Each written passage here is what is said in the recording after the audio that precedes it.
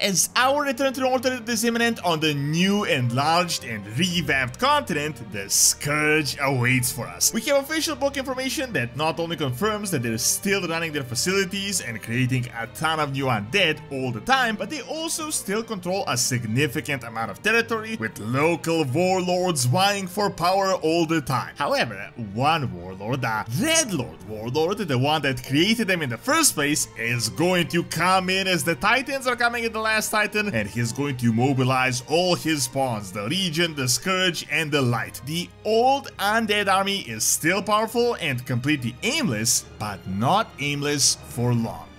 Imagine if you could be a part of an MMORPG creation process, if you could name an NPC, design a dungeon, design a quest. Well, you can actually do that with Scars of Honor, the MMORPG that is truly being built by the community. I've known these guys because I featured this game on the channel in the past, and they had really gone light years in development. I mean, they started with only a few really passionate people, then grew to a bigger and more robust team over the years. I mean, this is the type of passion that created original Blizzard, and you can actually now be a part of it, and you can support them directly. Scars of Honor is based on the world of Aragon, a free-to-play MMORPG, cross-platform, all about a community experience, not a single player in an MMO setting. You can go as far as naming an actual city in the game, designing a dungeon with the team, but even with the lowest pledge, you can get your own name in the game credits. So make sure to click my link in the description, check out the Kickstarter, and help make Scars of Honor a reality and become a part of their community.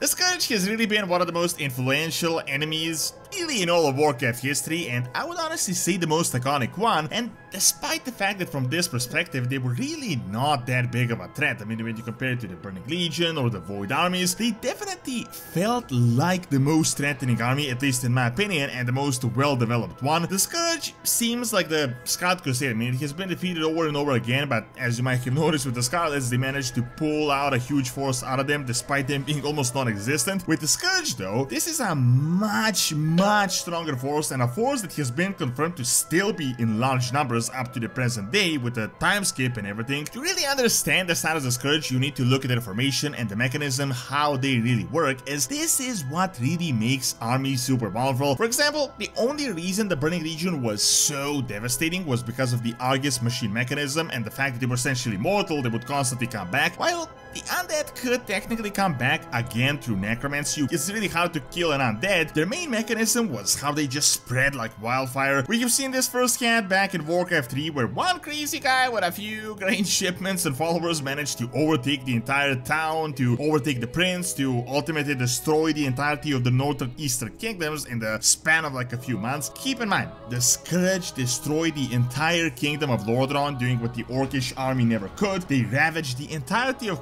Last, killing most of the High Elves, what the Amani haven't managed to accomplish in thousands of years. The main reason for this success is the mechanism, because the Scourge was fighting all the living, so they would utilize civilians, they would transform entire towns into zombies, and even defenders that fought them eventually turned. This is really what made them unstoppable. However, this is just the Eastern Kingdoms and that branch of the Scourge that has mainly been destroyed. The real power was and still is in Northrend. What a lot of people had missed, because most of this wasn't actually in the game, and that is that before Lordaeron invasion began and after Arthas took over, Northrend was constantly under attack by the Scourge. It was literally a scourge upon the entire continent. The undead army managed to break the entire Nerubian Empire to turn them to their side. They destroyed a massive Troll Kingdom, they defeated resurrected dragons, they took the Vrykul under their control. Pretty much all the native races to Northrend were affected, and that is what made them insanely powerful. However, that literally just explains the numbers. The thing about the Scourge was that it wasn't just raising ghouls and random civilians in huge numbers, it had entire facilities, advanced technology, machines that was literally creating monsters, gigantic flesh monstrosities that were the size of an entire zone, terrible stitched abominations, massive ice-breathing dragons, and they even went as far as to try and resurrect Galakron.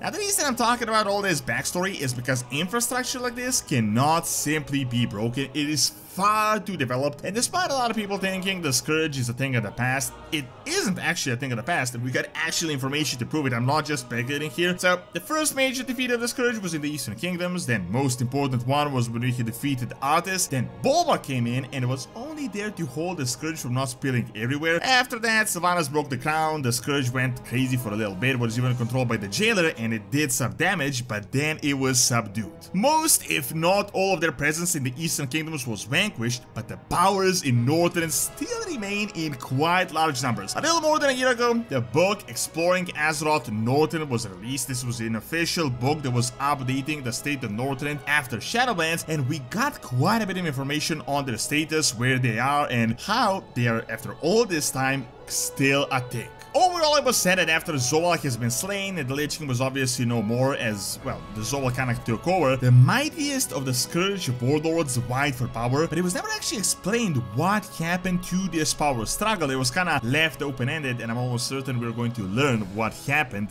when we go to Northrend. The only thing we know is that one of the most powerful warlords of the Scourge, a Sunline Blood Elf, led a pretty big incursion into Quota Last. This is the questline that happened at the end of Shadowlands, and we did manage to defeat him. Oh, however, this was not the leader of the Scourge, this was just one Scourge faction controlled by a powerful warlord, but it is almost certain that the main big guys still remain in Northrend. The Scourge has been confirmed to not only be active, but to mainly be aimless post Shadowlands, but keep in mind, while they're aimless, they're not a brainless army. Sure, a large chunk of the undead are quite literally brainless, but many powerful liches, lieutenants, sunline, necromancers, other intelligent form leaders of the Scourge still remain. Think Kel'Thuzad, but not ruined by the Shadowlands lore, and they all have their own independent goals. While we're on the topic of Kel'Thuzad, there was talk about Nextremis in the book, and how no one seems to be able to shoot this place down. The Alliance has tried multiple times to do it, but never could accomplish it, and Muradin in particular, as keep in mind this book is written from the perspective of the Bronzebeard brothers in Northrend, talks about how Muradin is worried that the Necropolis is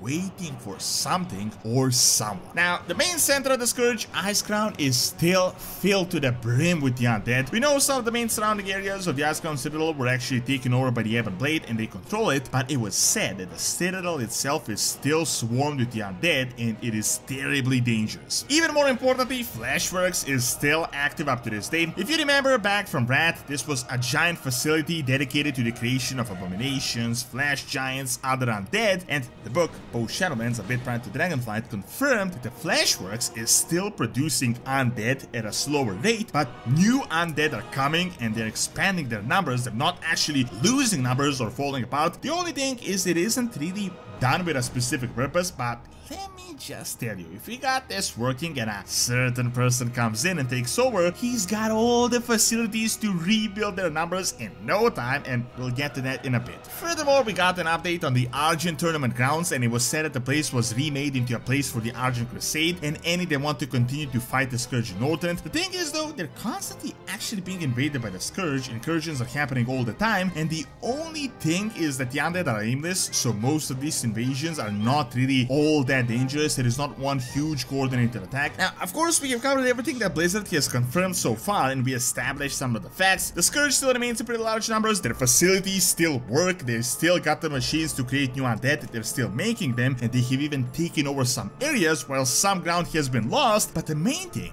is that their leadership has been broken, at least the main leadership, and now they're kind of stuck with the various rival warlords. Does this sound exactly like one other giant army that comes to mind? Well, you guessed it, the Burning Legion, and I'm a firm believer that the same person is going to take control of both, as both of these are connected and ruled by the same characters. I made a full video on this if you want to check out the Burning Legion returning and the information, but it is a similar giant army of demons that remains. Sargeras is imprisoned and they're ripe for someone else to take over. The only thing I would say is that the demon army is actually much larger, much more ancient than the Scourge, and on average much more intelligent. Now check out one thing that connects both of them. You guessed it, the dreadlords. Both the Burning Legion and the Scourge has been created by the dreadlords, and the Net regime are right now more powerful than ever before, and their leader is on the run, as the Netrius' ending was left open-ended, and he's finally close to accomplishing his master plan. Check out the end of the Shadowlands cinematic and remember what the Netrius says. You could have chosen another way, brother. Imagine what we could have accomplished together. Now, I've already talked about this, so I'm going to be as brief as possible. You already know about the Great Cycle, the 6 cosmological forces fighting each other, yada yada, and how the Netrius is the one that is pushing the Death Realm. We believe the Jailer was like the main death guy, just like how Sergeras was the main fell guy, but the reality is that the Netrius is really the brain behind the entire thing. He's really the one that is pulling all the strings. As we know by the current lore, he essentially broke the Titan Pantheon by having his dreadlords drive Sergeras crazy. Then his dreadlords infiltrated the entire Burning Legion, destroyed most of life together with the Crazed Titan and his crazy army. Then he broke the Machine of Death by infusing Argus with death magic. So not only did he defeat this order, the Titans, he also broke the Machine of Death and ultimately escaped himself. Now we have the World Soul Saga, and we know the Titans are coming to Northrend in the last Titan. Prior to that, the Void and the Light will be turning Azeroth into a battleground in Midnight, which essentially means every cosmological force is going to come for Azeroth in the next few years. Well, let's turn back to Enemy Infiltration, the book from the Shadowlands. Apparently, Dreadlords have infiltrated Life, they got a Life agent, they have managed to infiltrate the Void Lords, and they got a Light agent, which is almost obviously Lothraxian. Let's look back at the Scourge.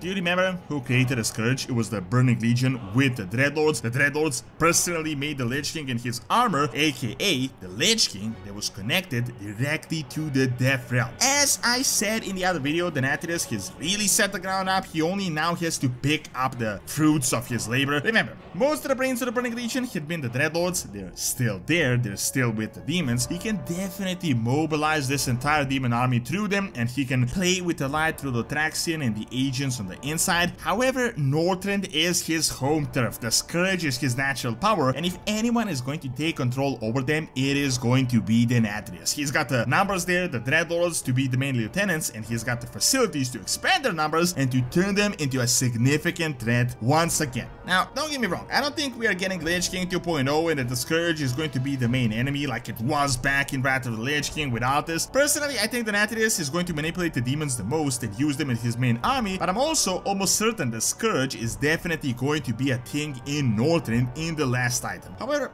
I do feel like the Titan forces will be the main enemies, the main threat. The Scourge is going to be like a side thing, something that he's going to use to set the ground for his plans as all the cosmological forces come for Azeroth. Thank you for watching. Check out Xenotitan and 10.2.6 by clicking on the screen, and check out my video on ancient Greek colonies in Spain by clicking on the screen as well. See you next time.